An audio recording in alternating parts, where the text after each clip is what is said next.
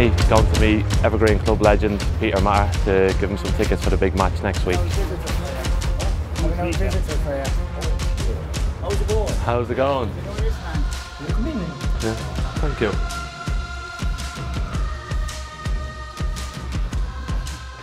So, Peter, well done for everything that you've done for the club, and there's your tickets, your VIP tickets for the match next week. You'll be well looked after. He's proud of your granddad. He's done really well, hasn't he, for Evergreen? Looked after them all.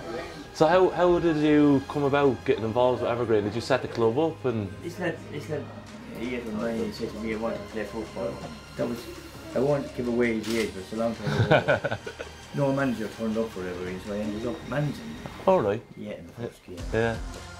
Ruined. Ah, well then, there you go. Yeah.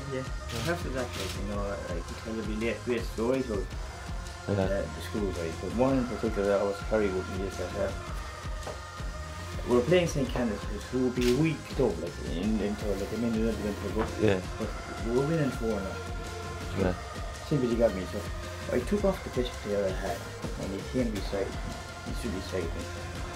And after a while, the opposition scored twice, and I could feel a tug on my cord. I looked back at the tears in his eyes and said, Mr. Maher, no, good follow up.